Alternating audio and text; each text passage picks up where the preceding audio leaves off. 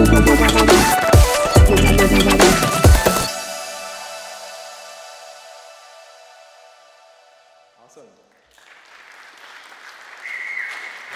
Thank you. Hi, everyone. It's amazing to be here. My name is Vivek. I'm a product manager working on the Chrome team at Google. And I want to talk to you about a WebAssembly project that our team has been super excited to contribute to for a couple of years now, called WebAssembly GC, or WasmGC. So I'll briefly share a little bit about why we built WasmGC and what it means for web developers, with some exciting news, I think, for native mobile app developers as well at the end. So going back to the beginning, this mission statement should be mostly familiar to people. It's loosely paraphrased from what's on webassembly.org. WebAssembly is a portable compilation target for programming languages supporting deployment on the web. We've seen today how WebAssembly has grown far beyond this initial mission, but I want to focus on just two parts of it for now. The first part is the large universe of programming languages, and managed languages in particular. And the second, since we work on Chrome, is how we think about deploying compiled code to the web specifically. This usually means running WebAssembly modules alongside JavaScript code, and it always means accessing the web's JavaScript native APIs in some form or another. So first, programming languages. One way to break down programming languages is by how they use memory.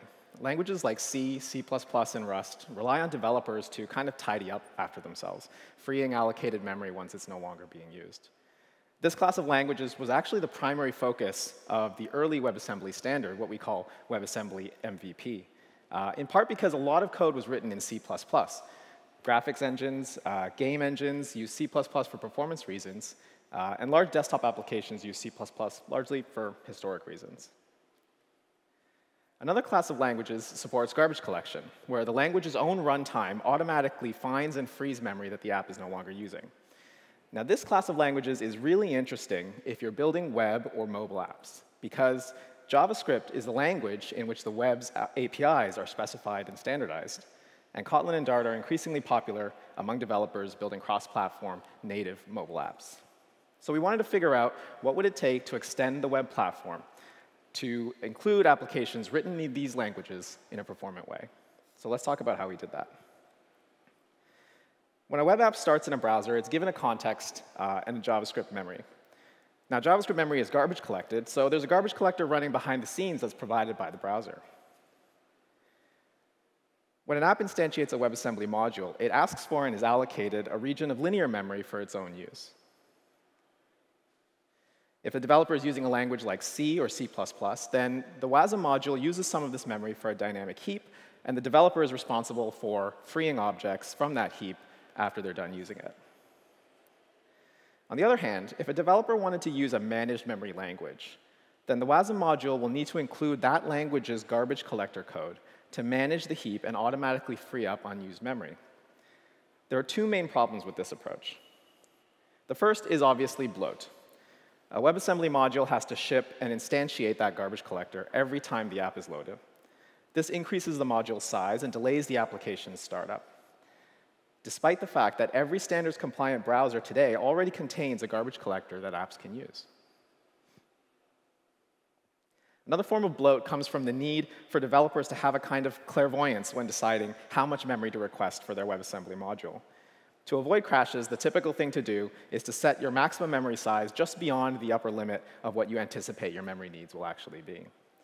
This puts pressure on implementations that have to manage the app's JavaScript and WebAssembly memory separately, alongside the memory needed by other apps and other pages in the browser. The second problem with this architecture is what I call the split brain problem. In this architecture, the two memories and their garbage collectors don't actually know about each other. This means that developers need to be careful to architect their applications to avoid corruption when, for example, the JavaScript garbage collector comes along and frees some memory that's actually still needed by the WASM side, or vice versa.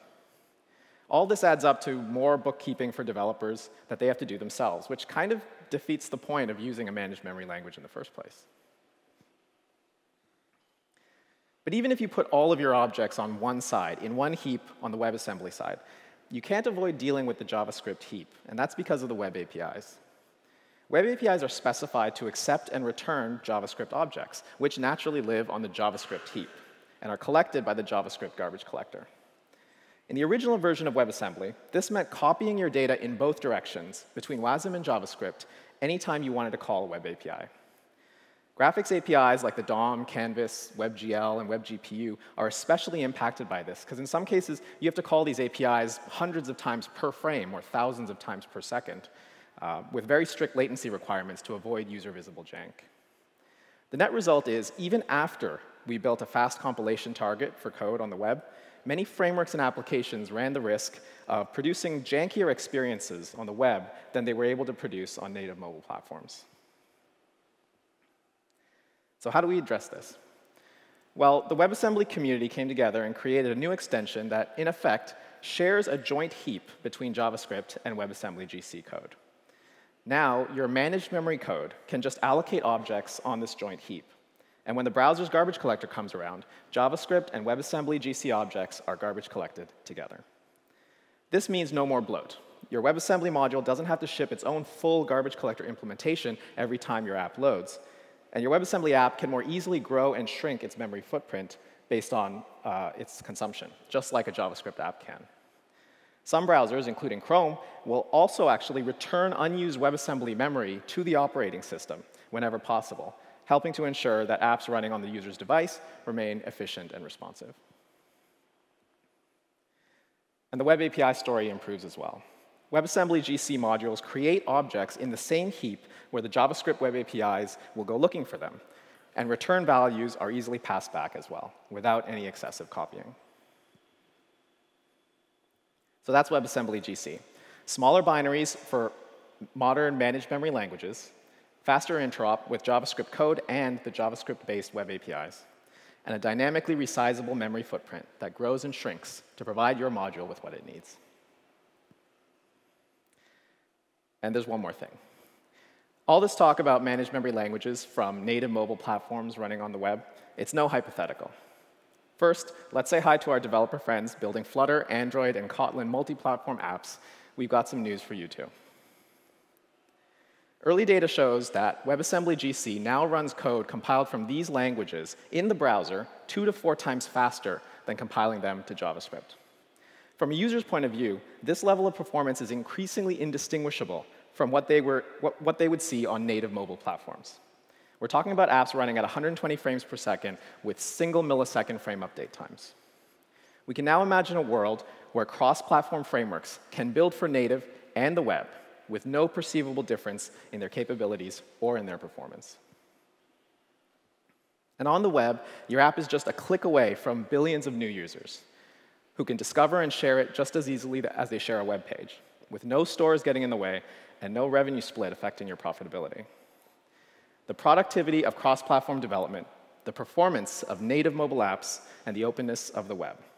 That's what we're excited about with WebAssembly.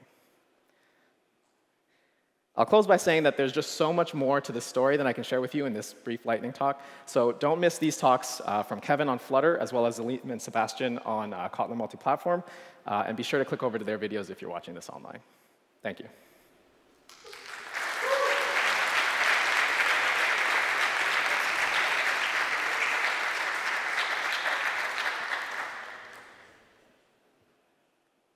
Any questions?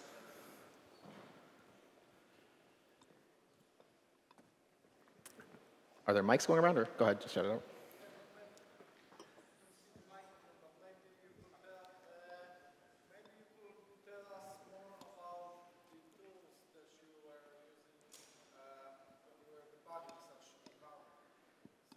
That's a great question. I know the Flutter presentation will go into that, and they have an excellent story there. Other languages, obviously, we're evolving that story as well. But our goal with debugging is to actually link into the existing debugging experience for native mobile development as well. Yeah.